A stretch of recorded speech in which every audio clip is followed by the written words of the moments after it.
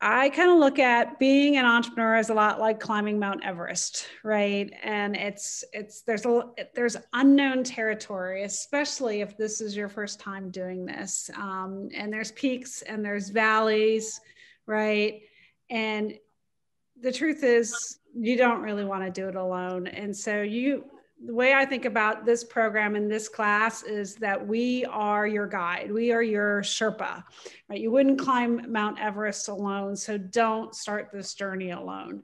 Let our team of mentors help guide you through this, because it's just going to be easier. You'll have a sounding board. You'll have people to bounce ideas off of. And if we do this right, at the end of this class, you'll want to stay together on this journey beyond just the 12 weeks to share your ideas and your progress to date. Because we're talking just about the beginning, right? So this is the process, I look at as launching a tech company, tech focused or tech enabled business, right? And this is something that I came up with over 10 years ago, and that we used both at my nonprofit Startup Chicks back in the day, and then at ATDC, the incubator for the state of Georgia. And I will say the only class that we didn't teach at the incubator is this class, the Start with the Why. And I added that later because it's really important for you to understand why you're on this journey, who you wish to serve, and why you're on this journey. But basically, we're going to go through the first 5 sections over the next really 12 weeks. We're going to talk about tonight's Start with the Why, and I want you to think about what your why is. And we're going to walk you through an exercise to help you really uncover your why. And the next 4 weeks are customer discovery. We're going to talk about the business model canvas, which is going to be our key tool for outlining our business versus a business plan. We're going to talk about how to interview customers. You're going to interview 40 to 50 customers over the next 5 weeks. We're going to talk about customer archetypes and personas. Miriam is going to teach that class. And we're going to talk about the customer journey. And I sometimes refer to that as the follow the money map, like how there's different ways to get paid. So sometimes you're giving your content away to your customer for free, but you're making money somewhere else. And so we want to map that out and have a document that describes how we're going to make money and what our customer journey looks like. Then we're going to go into financial literacy. And financial literacy, we're going to actually come out of that. So out of part 1, you're going to have a complete business model canvas out of the customer discovery component. Then we're going to talk financial literacy. We have a mentor from SCORE, Ned Duffy, who's going to help myself and Rad teach this. And at the back end of that, you're going to have a 5-year financial model. So you're going to have an Excel spreadsheet with all your assumptions that are related to your business financially documented, the type of financial model that an investor wants to look at should you seek investment funds. And that will take a week or 2. Then we're going to bring in some outside help from some attorneys and accountants. So I call that making it real. We're going to talk about corporate structure. We're going to talk about intellectual property. We're going to talk about accounting best practices such that you don't break the law the first year of your business related to accounting and things like that. And that's going to be outside help that comes in and meets with us as a group and also one-on-one to make that happen. And then the last component is telling your story. And that's really pitching. And we're going to cover it in a couple different ways, depending on your scenario. Some of you may choose to raise money, and we're going to have you create an investor pitch deck that you could get on stage in any city in any city in the country and pitch in front of angel or venture capitalists and know your stuff, because that's what I've done before, right? For those of you that aren't looking to raise money, we're going to have you do a pitch deck for customers such that you have a leave behind that you could take to a customer or that you could give to a customer as an overview of your business and try and sell your business. The other people you have to pitch sometimes are potential employees. So we could also focus a pitch deck specifically towards trying to get people to join your team. And so those are the components of this class, right?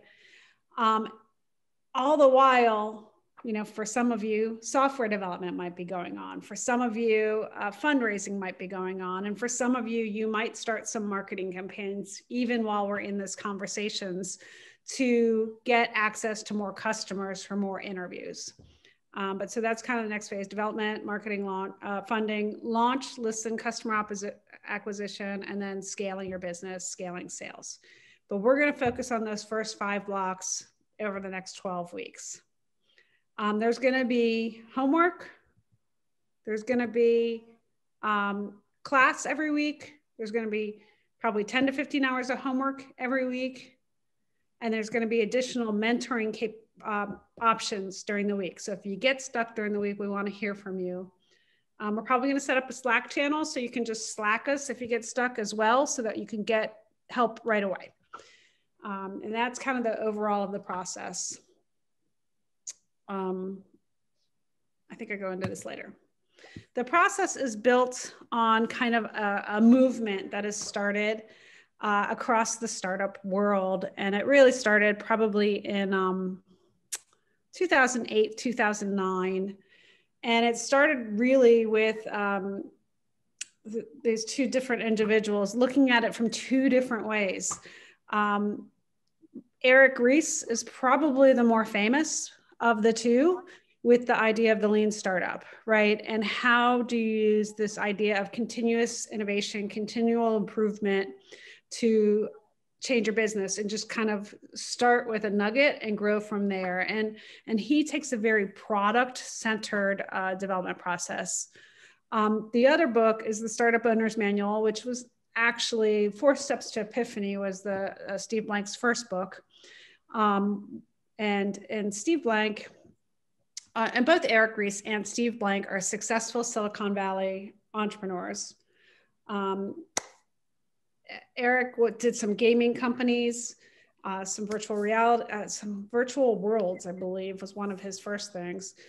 Steve Blank was the founder of Epiphany, which is a SaaS software company. And after he had a huge exit and bought this huge ranch outside Silicon Valley, he decided he was going to go back and get his master's and his PhD, and he studied entrepreneurship. And what he really studied was, why do so many startups fail? 97% of all startups fail in the first 5 years of business, right?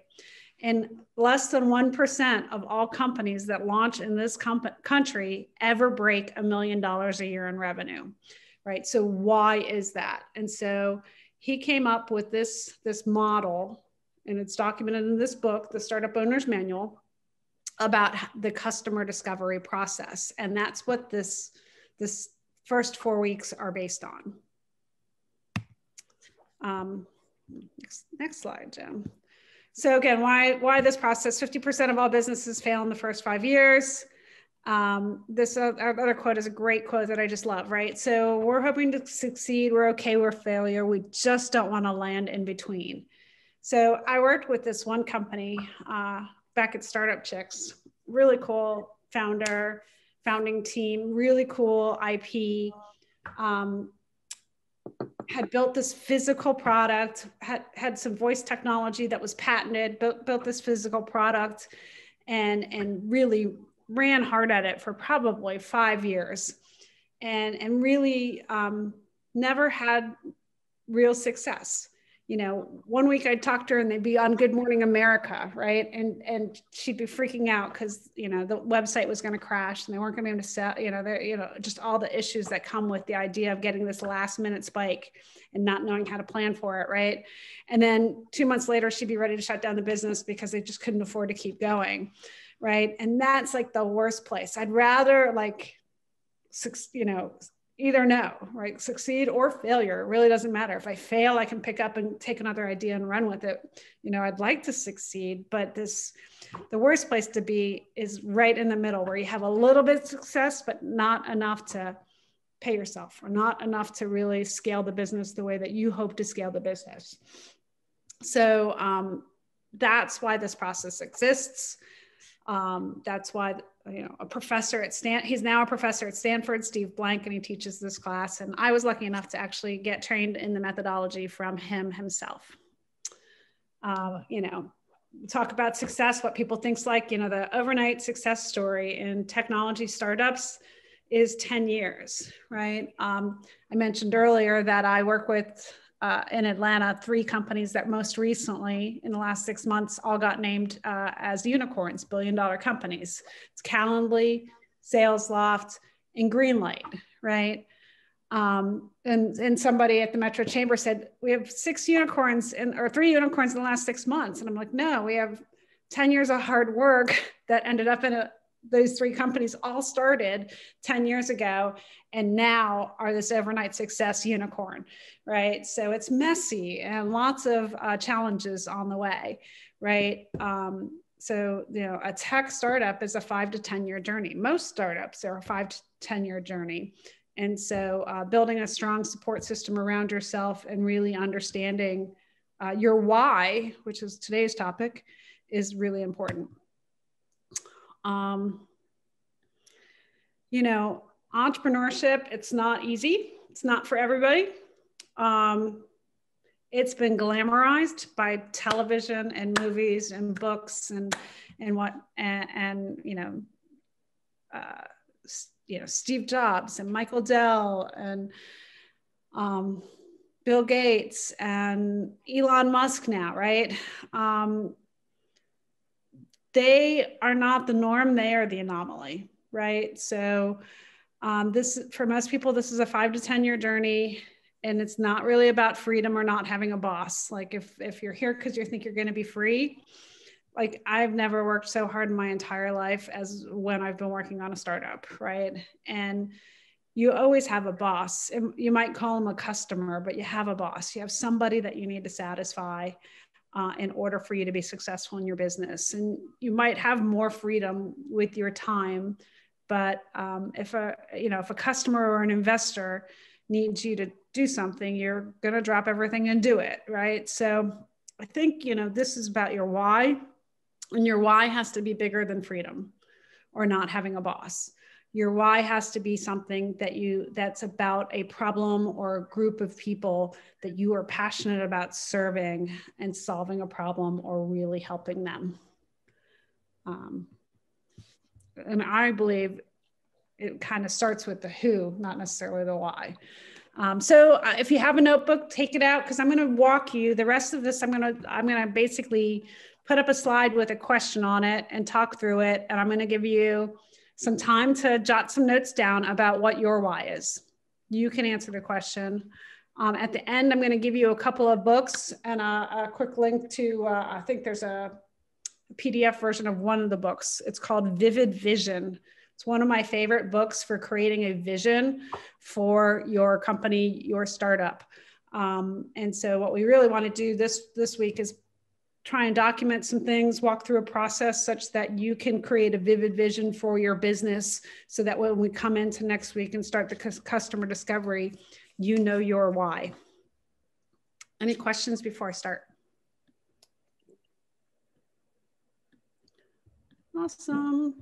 All right. One of my favorite books, if you haven't read it, check it out, is Start with the Why by Simon Sinek, right? And he did a TED Talk. So if you don't really want to read the book, you can go watch an 18-minute talk on why you should start with the why. And, you know, it's figure out your why, right? Then figure out how you're going to do something to act on that why, and then figure out what. So it's, you know,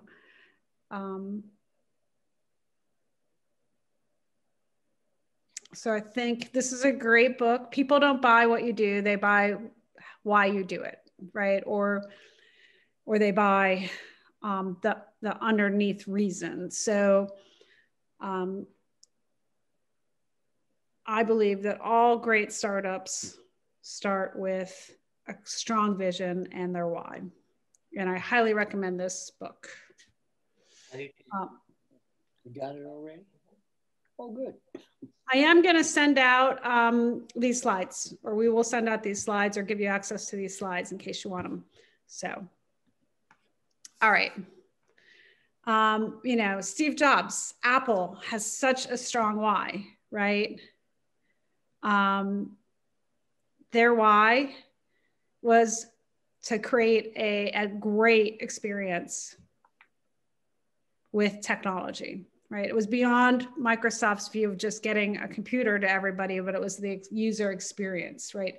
They wanted everybody to be a designer. They wanted everybody to feel that passion around the product that they used, and, you know, pretty much have succeeded, right? Sarah Blakely, right? Female startup chick, total rock star entrepreneur, right? Her why, she didn't want anybody to see her panty lines in her white pants, and figured other women had the same issue, right? And it's really about empowering other women, right? So that's like her mission has gone from Spanx to Spanx pants, to Spanx tops, to Spanx shoes, to Spanx purses, to Spanx, right? That are bold and powerful and make you feel bold and powerful, right? And now she's got a foundation where she's, you know, helping other entrepreneurs.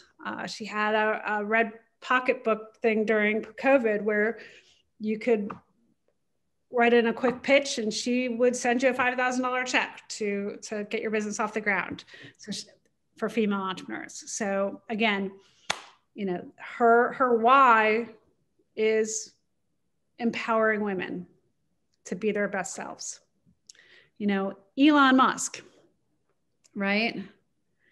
Crazy, smart, don't know how he does it, parallel entrepreneur, right? SpaceX, Tesla, the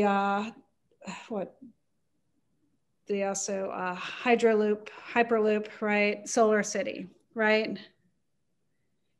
He is definitely thinking big, right? He's worried about us becoming extinct as human beings because of the way that we've treated our planet and minerals and whatnot. So his goals are to reduce global warming through sustainable energy production and consumption by reducing the risk of human extinction and establishing a human colony on Mars.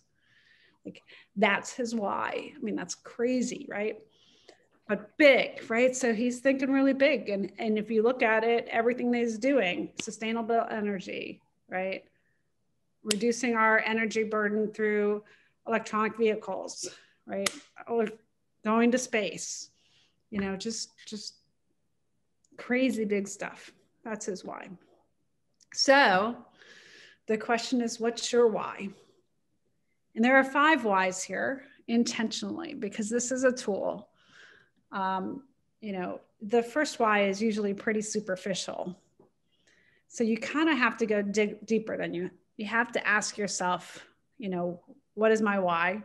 Okay, say your why is helping entrepreneurs, right? Then why is that your why, right? And you have to go 5 levels into that. So, you know, my why is serving other entrepreneurs, right? And I'm doing it to make other people's lives easier than the life that I've lived, especially as an early stage entrepreneur. But the truth is, I'm mostly passionate about women, right? So female entrepreneurs, right? And I'm mostly passionate about helping more female entrepreneurs decide to actually go seek funding, right? Because so few women get funded. In fact, it's atrocious. We actually lost ground in 2020. Less female founders got funded in 2020 than did in the last 3 years combined, right? So we're losing ground. Sorry, my coworker is a little upset here. It's okay, baby. Come on. Sorry, Mocha's barking. So what's your why? And why is that your why? And this is a time to take some notes. So I'm gonna be quiet for a sec. I lost my picture. I lost my picture. I don't know how. I did something. Very quick on it. You still got it. You just did something. Something went weird. What? Something went weird. Post attendee, official online pic. Is that? What? Go back over here. You pick it up from there. No. All right, so you should all be writing, taking notes. What's your why? And why is that your why?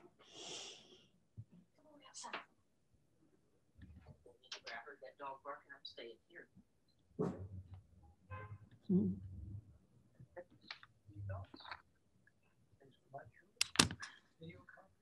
You're supposed to be doing the why, so just go ahead and do that.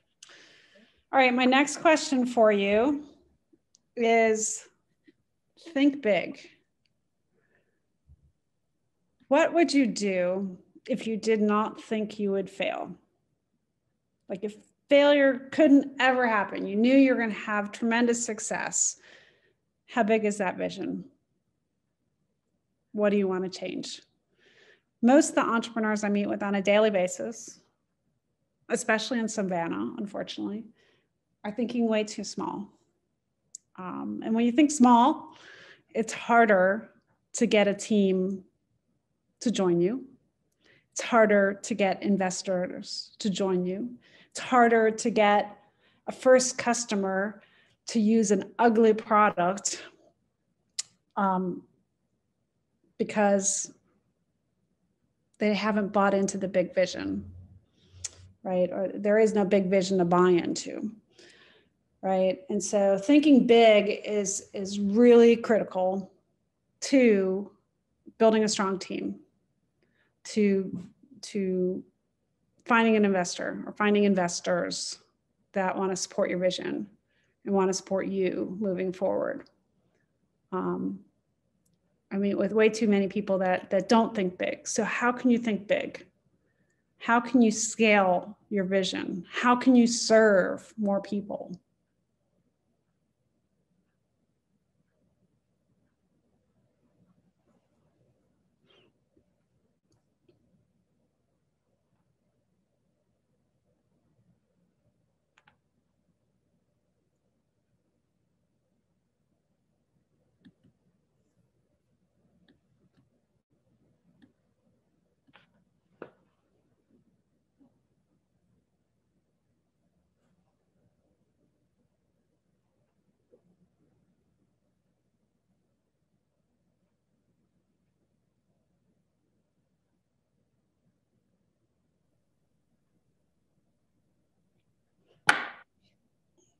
All right, my next question is, how do you start with the end in mind?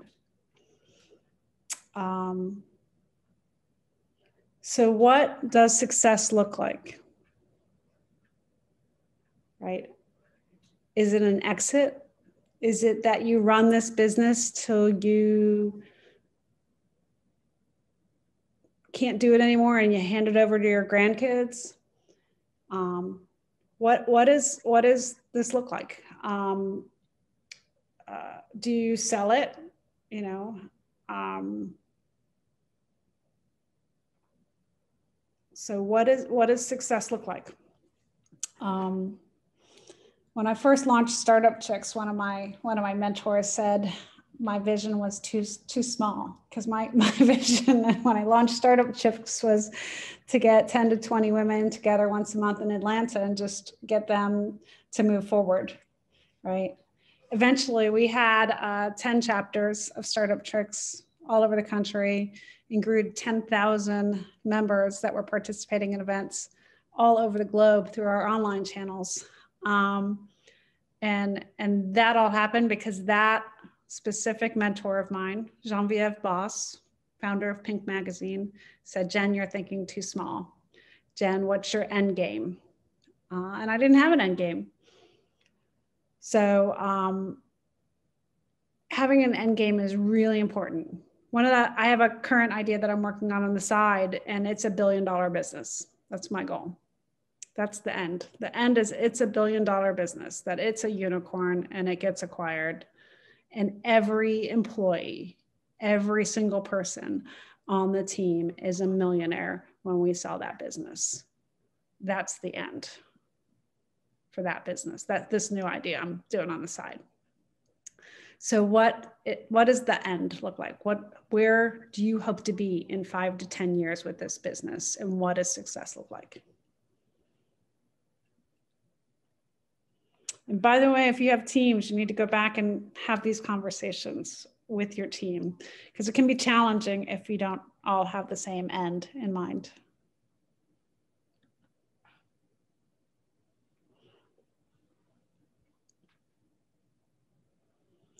My next question to you is, what do you personally love to do? And this is important because you need to figure out what your role needs to be and what you need to find other people to do.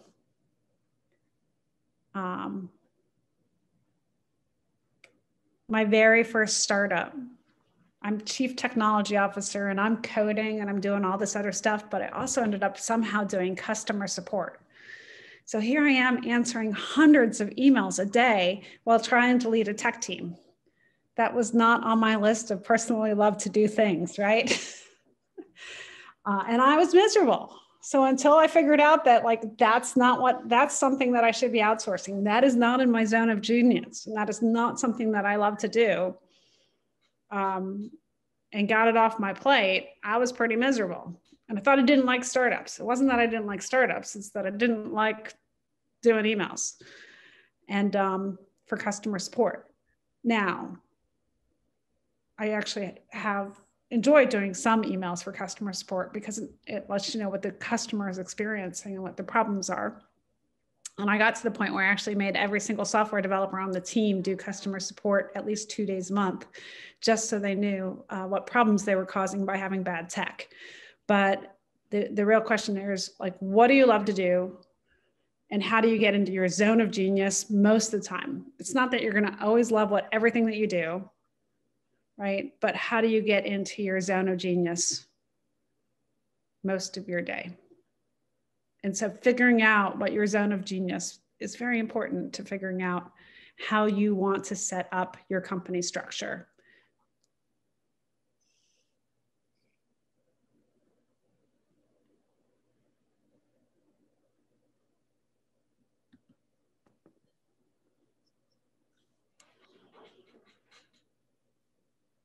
All right. Who do you wish to serve? I've come to believe that who you wish to serve is sometimes more important than your why. Lately, it's certainly more important than what. All of you gave me great ideas today, but understanding who you wish to serve is the most important component. And some of you have multiple customer sets. So getting really deep into who you wish to serve is important, because these folks are going to be your customers, your allies, your friends, for 5 to 10 years. And so if you end up not liking them, not liking that type of person or the person that you're serving, it's going to be a painful 5 to 10 years. So you better make sure that your audience becomes your tribe, your people that you wish to serve, that you are helping them solve a problem or grow in a meaningful way, and that you get joy from helping them grow or solving their problem.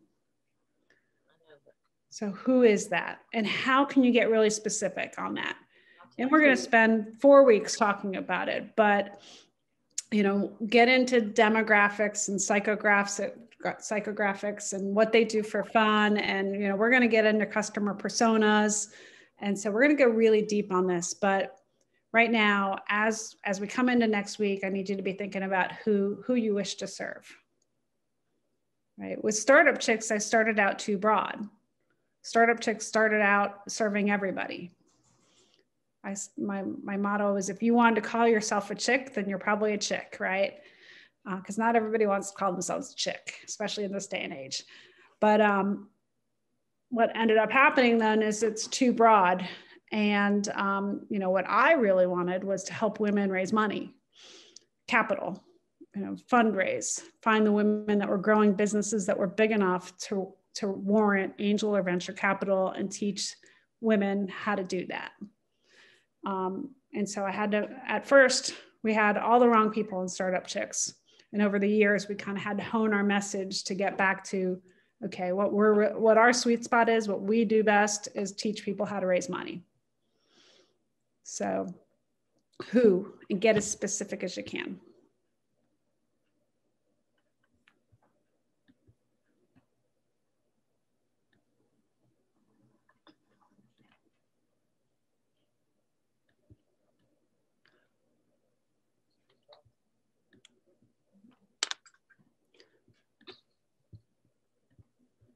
Just trying to make sure you don't have any questions. Okay, so next, who is your KISS? I like to call it KISS, your killer support system.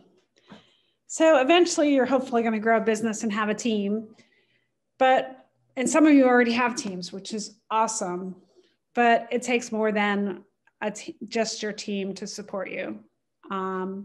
It takes your spouse. Like, so if your spouse is not into you, or your significant other is not into you growing this business and supporting this initiative, you're going to have a hard time.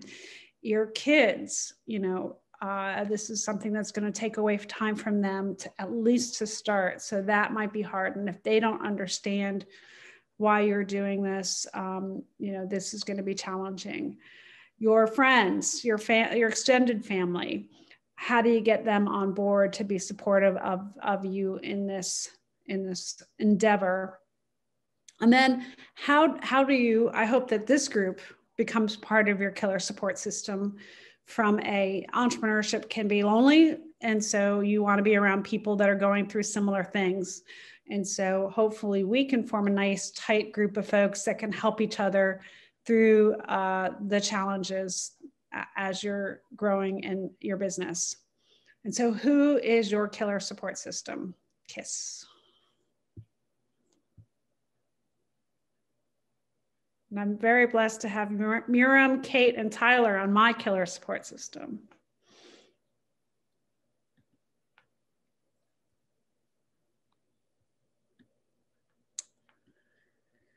What values do you want your business to espouse? Kate and I have actually been going through a book called Traction last fall, and probably need to get back to it one of these days, but really working on our vision and our values for the Creative Coast. And one of our values, strangely enough, is fun, right? We want to have fun. If we're not having fun, why are we doing this, right? And so, yeah, we're serving entrepreneurs and we're helping our creative community, and we want to have an impact, but we also want to have fun. And so what are the values that you want to espouse in your business? And there's tons of different exercises that you can do to figure this out as an individual. What values kind of are your strengths? And then as a business as well. But what's important to you and what's important to you to carry on into your business is really from a value perspective.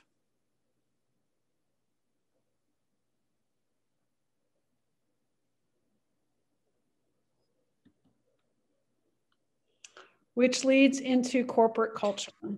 So values hopefully align with your corporate culture, right? And corporate cultures are tough because if you're not intentional about it, it does get created for you, right? By the time you've have 6 employees on board, you have a culture, whether you like it or not. So if you're not intentional with the corporate culture, then it just happens, right? And your corporate culture can get destroyed by one bad seed in the beginning, right? So one bad apple can hurt your corporate culture. So how open is your corporate culture? Is it hierarchical? Is it everyone's equal? Is it an open door policy? Is it laid back and relaxed? Do you have a lot of fun brainstorming sessions, or is it more hierarchy, right? And so thinking these things through up front and knowing that is important.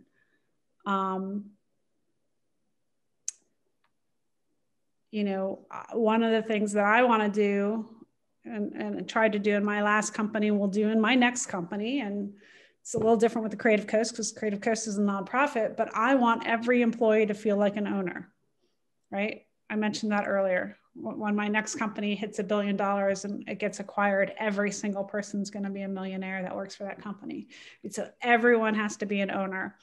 And I like that idea and that's part of my corporate culture in the company that I'm going to create in the future is everyone needs to feel like an owner, because I want everyone to bring their ideas to the table and everyone to contribute at that owner level and feel like that matters. Like they have that level of impact in the business and that level to influence change and make this in decision-making process. And so that's one of the corporate culture items that I think about, even with a nonprofit. You know, how do I make people feel like they own it? They own the projects that they're working on. Because I want to create an owner culture where everyone feels like they're an owner and that we want to hear their ideas. My last organization that I ran, ATDC,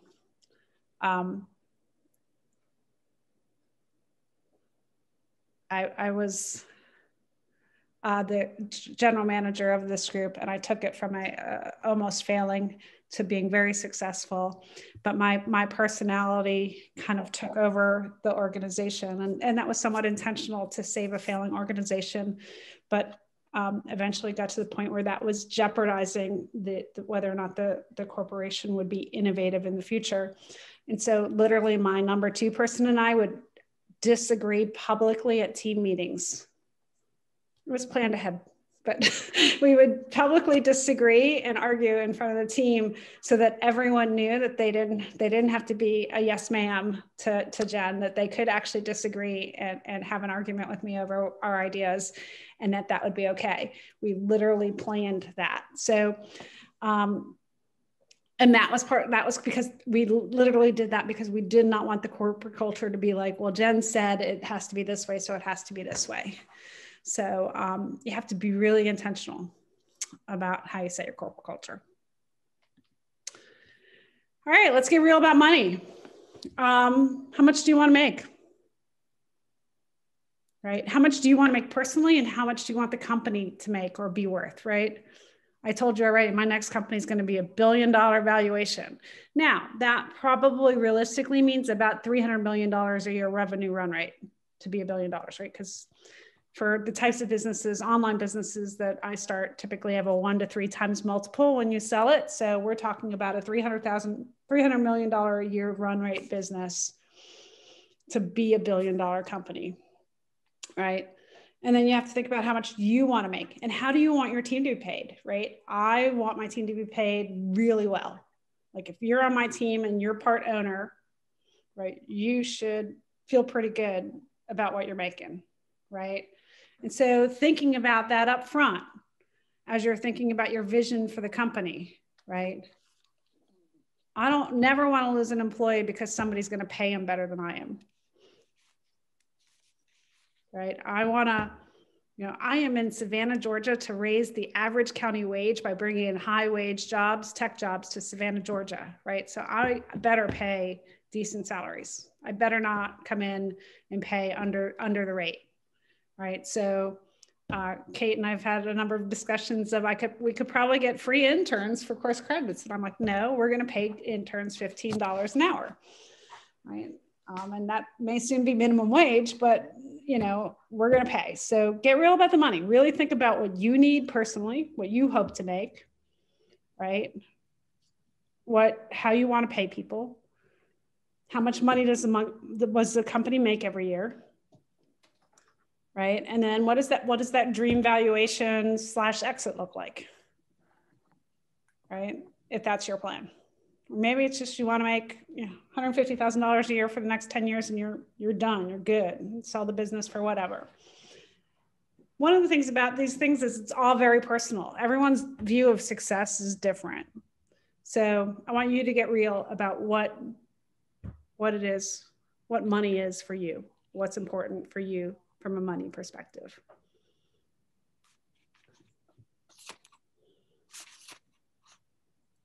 All right, that was the last slide actually, huh? Awesome, yes. The homework is to craft your vision. And I'm gonna see, here it is, Vivid Vision by Cameron Herold. This is one of my favorites. And it's at CameronHerold.com. And the first chapter is free. And it's really all you need to follow his method for crafting your vision. Most of the book is examples, but the first chapter will walk you through this type of process. And so you can do a download and create your vision. There are really cool examples out there. In fact, on his website, I think one of the examples is actually a local company, a local HQ company, fulfillment.com. actually uses Vivid Vision. Savannah Bananas uses Vivid Vision. So I think it's a really good tool to really kind of craft your vision such that you know where you're headed. It becomes something that you can share with potential team members, with potential advisors. Say, hey, this is where I'm going. Can you help me get there? Right. I again, start with the why. I really like it as well. And then if you're really want to drill into some of your strengths to figure out your strengths so that you can focus on, like a lot of people say you should work, try and build your skills so that you're, build your weak skills, try and improve on your weak skills. I don't believe that. Hire somebody to do the weak skills and focus on your strengths and go all in on your strengths. So figure out what your strengths, you can do something like Strength Finder. Actually, Tina probably has a lot of ideas on some other things that you could do to really dig into your strengths and your core values. Tina, you want to join in? You're still with us? Yes, I'm still here. There's a work values inventory that I believe might be free. You want to put it in the chat maybe, and I can share it with everybody? Or you can send it to us later too. You can send it to Kate later and we can get it out. But Kate's put the traction book in the chat box, Vivid Vision. But we'll include this in a mail with the slides. Let me look up the life values inventory. So there's a ton of books and a ton of tools that you can use. I really like the Vivid Vision from a company perspective. Starting with the why and strength finders are a little bit more personal, but I think it helps to look at personal and then move towards that. I also really do like this traction book and the model that they use, the Entrepreneur's Operating System, to think about what 5-year goals are, 3-year goals, and 1-year goal, things like that. And thank you. Tina just put lifevaluesinventory.org in the chat. So that is the homework. Next week we start customer discovery. And you do, if you wish to continue with us, you do have to go and sign up for the program. It is $100 for the program. We are a nonprofit entity, and we need money to do the programs, and it's going to take a lot of my time and Kate's time and our mentors' time in order to actually run this and make it meaningful. It's going to be every Wednesday through April 28th. Every Wednesday is going to be 2 to 3 hours of class and coaching. The coaching, I will say, the way we run it on the during the normal classes is we start with a share. So after the first class, after next class, well, we'll probably start with a share next class for anybody that does the Vivid Vision and wants to talk about that experience. We'll share that. Then we'll do the class. So we'll start with a share. So the first half of the class will be actually it's a reverse classroom experience where each of the students will talk about their experience with the homework. And then the next class will be taught to preface you for the homework for the following week. Okay, so it's kind of a reverse classroom experience where we are discussing your business, your customers, and the homework that you've done to date every single week, first and foremost, because I think you get more from that than you do from the lesson. I can always send you a video of a class and you can watch it afterwards. I'd rather hear how the homework went for you and how the customer interviews went for you, or how designing your 1-page executive summary went for you than to have you sit and listen to us talk the whole time. So it is the first hour to 2 hours might be sharing, depending on how many people are in the class. And then the last hour is the class to give you the next homework. We will have at least one optional coaching session per month over the next 3 months, the first Monday of the month at 4:30, and we may add more. So that we call a Lean Startup Circle with ATDC, and Rad, the other teacher, and I talked just last week and discussed the idea of inviting this class in particular to join that group and have these conversations. And possibly if we felt like we needed it, we might even add a every other week. It'll be optional. It'll be people that want to talk through the process that they're going through or the challenges that they're having and get more coaching. And then there will be about 10 hours of homework every week.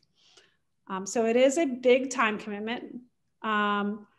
But the reality is if you can't find 15 hours a week to work on your business, you're not going to be able to move forward and be successful in your business. All right, I'm going to stop the share so we can see each other's faces. What happened? Jen, is this a good time to ask question? Yes, so I was just switching to get out of there so we could see each other's faces and I could answer any questions that y'all might have.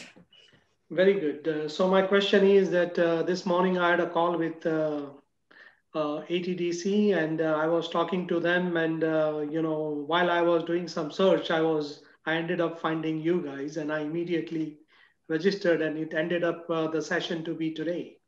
Awesome. But my question is that I'm talking with them for last 2 weeks and it seems that they are going to accept our company. So if I am going to join their session as well, which is going to begin, I believe, very soon, do you think that it is making sense for me to join both? So ATDC has 3 different levels, 3 different programs. They have ATDC Educate, ATDC Accelerate, and ATDC Signature. Right. Are you joining Accelerate or Educate? Actually, we were talking about Accelerator, but this is for the first time that they are accepting the companies outside of Georgia. And currently I'm, in Texas. So they were kind of entertaining this idea and now they want to accept outside companies as well. So we are in a preliminary conversation with them, but it seems that they are going to allow us to at least join some of their session. And while their, discussion is still going on how to accept outside companies, we may be able to kind of join their cohort as well. Yeah, that's a challenge for them because they're entirely state funded, right? So to put state money towards a non-state entity is politically challenging for them. So it's interesting. Do you know who you're talking, like who would be your coach? So every Accelerate company has a catalyst or coach assigned to them. Do you know who that is? Yeah, well, I spoke to Bill. I don't remember his last name right now. Robert. Yeah. Yeah. So Bill teaches the customer discovery class. Exactly. Yeah, that's it. And he's awesome. Yeah. For what you're doing, I'd want Monique. Yeah. So today I spoke to someone else. A lady who really is leading fintech. And they are introducing me to a few more people. Yeah, she's new. I don't know her. Yeah. I was going to say Monique Mills is like their chief marketing officer person. So as far as marketing, she'd be awesome for you. I don't know the fintech person. They're new. It is a great program and anybody that can get into Accelerate or Signature should. Yeah. Oxis, I believe, is a signature company, Miram's company. It's because it's hard. It's really hard. Like, so yeah, I would meet with 1,000 entrepreneurs or companies. Probably realistically, we would look at 1,000 companies a year in the state of Georgia, and about 200 would be in Accelerate, but probably only 40 new ones added a year, right? And 40 in Signature, which is the top tier Series A stage companies. Right. And so, I mean, it's really it's going to be tough. Yeah. No, and it's an awesome program. I mean, I recommend it highly. I ran it for 7 years. All the programs that they teach today, for the most part, I created. This curriculum is their curriculum, which I wrote for them 10 years ago. And then we're packaging it as a boot camp. They don't run it as a boot camp. We're the only people that run it as a boot camp. They may in the future. I don't know. But so I don't know realistically that you have the bandwidth to do both. Yeah. Yeah, it is going to be. You can join our program for now, and if you get into Accelerate, you know, drop out. Okay. Right. And if you don't get into Accelerate, at least you've got a path forward. Yeah. Right.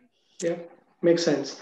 So another question I have, Jen, quickly, is that, just like any other accelerator, they do also kind of help, creating a partnership, or they do have some companies, who really support the startup. Do you have any such kind of companies, aligned with your program that we can work with? So I mentioned earlier when I went over the calendar, so we will bring in lawyers. Mm-hmm. So both corporate formation as well as IP lawyers, and we will bring in accounting firms. The very end of it, April 28th will be, I can't remember whether it's April 28th is a practice pitch, but my goal is to actually bring investors to a pitch day at some point at the very end. So to actually bring both local and Atlanta friends and New York friends that are investors to a pitch day at the very end for people that want to pitch to investors. So there will be partners. A number of the people that come in and coach have their own consulting practices, from a PR or marketing or whatnot. So you will be meeting various service providers throughout the process.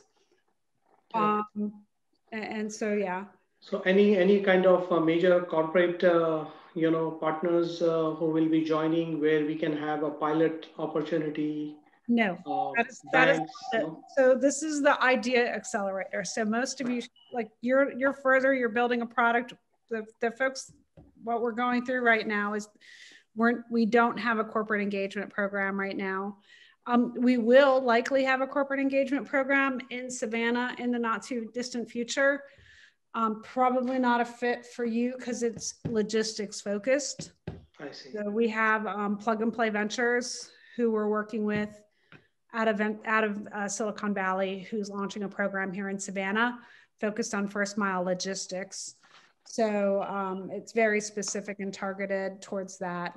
But ATDC has a great corporate connect program, based on actually Plug and Play Ventures. We stole Plug and Play Ventures methods and called it Corporate Connect at ATDC. So, but we don't have a lot of, I guess, we have a lot of small businesses that we could connect it to in town. We have a partnership with the Chamber and the Savannah Downtown Business Association and Buy Local. So we could make some local connections for you through the program as part of your customer discovery. Yeah, that will be great. Yeah, that will be helpful. But we're not, Savannah doesn't have large corporations in the retail space. Good. The decision makers aren't here for good retailers. Yeah. And one more question that in this program, will we be able to kind of identify any mentor for us that we will have a weekly class, but is it going to be something, that we have an opportunity to connect with somebody that you have paired us with, any mentor that we can kind of ask any question, or will that be within this group? I want to do that through Slack. So all the mentors and myself will be on Slack with you guys in a private Slack channel. So anytime you have a question, you can post it in the Slack channel. Sure. And I will help steer it to the right mentor based on the mentor skill set. Perfect. Okay. Thank you. Thank you, Jen. Any other questions? I got it.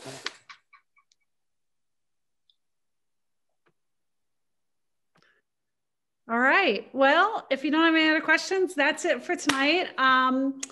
Sign up. If you have questions that you don't want to ask publicly and you want to reach out, email me, jen@thecreativecoast.org, and we can try and have a quick conversation between now and next week so that we can make sure it's a good fit for you. We want to hopefully build a strong group of people that want to go through this whole process together. I should say that different types of businesses are hard.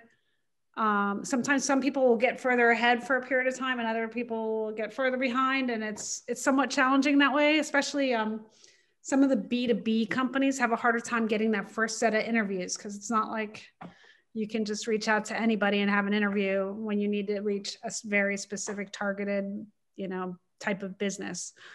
So we'll do our best to keep everyone moving and set some goals and milestones.